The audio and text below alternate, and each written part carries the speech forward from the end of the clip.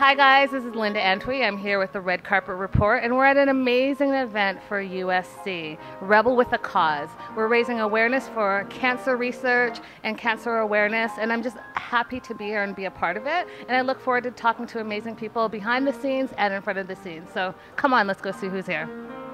Hi Tom, how are you this evening? Really good, thank you. Really good. So Tommy, how did you get involved with this event? Dr. Agus is keeping me alive. That's by month by month.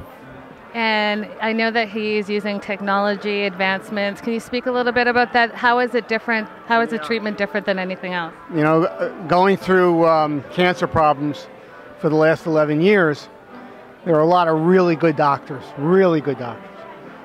But Dr. Agus is one of those guys who's on the cutting edge 5 years out, 3 to 5 years out. And, you know, doctors are people. And you have to sort of get to know them more than just being a doctor. You know, when we grew up, it was the doctor. You don't call the doctor unless there's something wrong. Right. Well, Dr. Agus has this bedside manner about him for all his patients, and I know a lot of them. He's there 24 hours a day, 7 days a week. That's amazing. And he's so good at what he does, and so smart and caring. Let me redo that, caring and smart.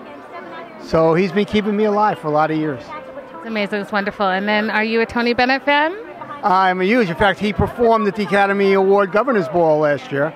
Huge Tony Bennett fan. And what I intend to do is hold my wife's hand, close my eyes, and think back to those days when it was kinder and gentler world we live in.